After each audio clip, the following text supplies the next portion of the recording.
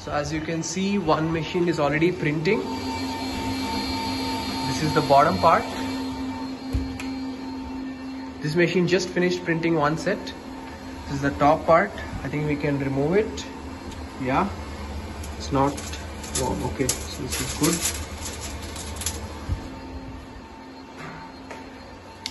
This machine also has finished printing, so I'll take this as well for harvest.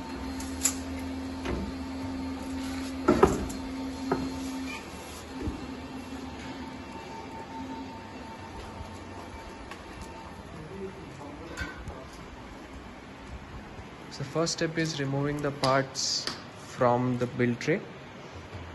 Once that is separated, they are aligned and glued together in position. As you can see, they'll come here, and once they are aligned, they come to the soldering station where we solder holes.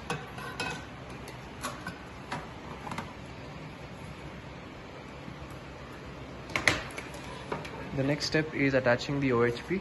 But before that, we've just come up with a OHP jig to make these things faster. As you can see, the exact holes are punched. And once the OHP is sent back to the placements,